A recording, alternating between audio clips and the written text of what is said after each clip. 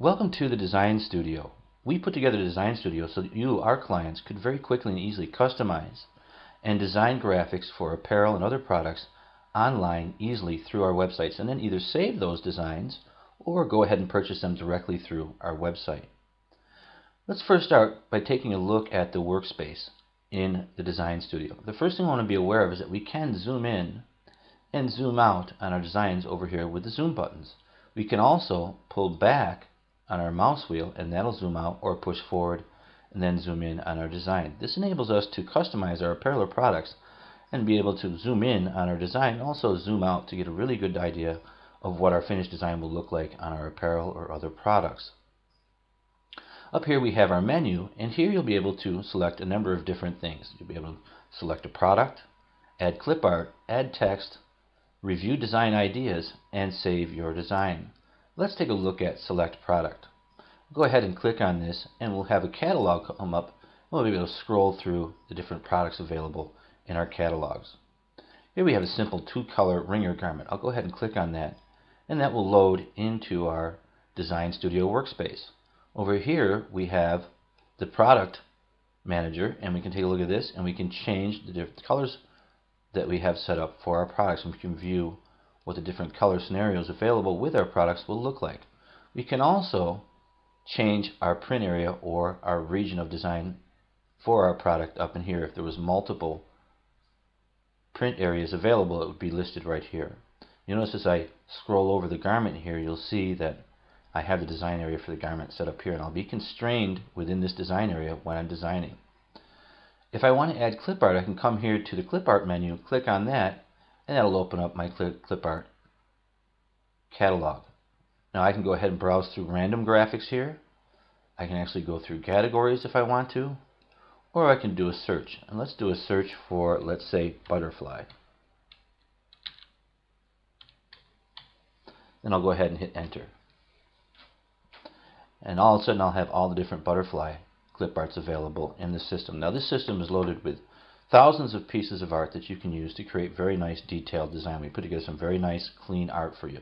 I'm going to go ahead here and just click on one of the butterflies and we'll add that to this garment. I'll go ahead and go with right here, and that'll bring that in. Now you notice that when a piece of art comes in, we can left click, hold down, and we'll be able to move that piece of art. We can also use these handles around the piece of art to resize it or rotate it, as you can see there. Now if I make a move or do something that I didn't want to do, I can simply hit Control Z on my keyboard and that will undo that. Let's take a look at the object's properties here. The first thing I want to be aware of is that we can lock the object so that it will scale proportionally, as you can see there. We can also arrange our objects down here, and we can also align our objects down here. If I want to center this, I click on that, you can see that that just moved ever so slightly. If I come over here and move this to the left and then just come here and click on center, it'll center it. I can also center it horizontally, as you can see there. The next thing we want to be aware of when we're working with clip art is we have our clip art color manager here. We have a couple of different settings available here. First of all, we have a one color that you can see right there, and I can invert that, and I can change that color up here with the color chip to, let's say, a black if I want to do this as a one color butterfly. I also have a two color available, and I also have available a full color version of this clip art. And I can manage and change my colors very simply by just clicking on the color chips and then scrolling through with my mouse which color I'd like to use in that piece of clip art. You can see I just changed that to a yellow, and I'll go ahead and change this to a yellow also. And now I've basically got three colors used in my design: black, gray, and of course the yellow. Now that I've set up my butterfly clip art, the next thing I'd probably want to do is add some text, and that's very easy to do also. I can come up here to the text menu, click on that.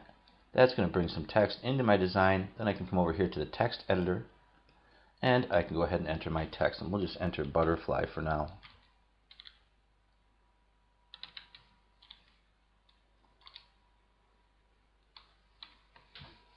Now I can go ahead and start to work with my text. Now that I've got my text entered, I'll go ahead and left click and drag this over and center it above my butterfly. I can come down here and left click and select different fonts that I might want to apply to that. Come down here and take a look at a script like this here, and we've got some nice butterfly text set up.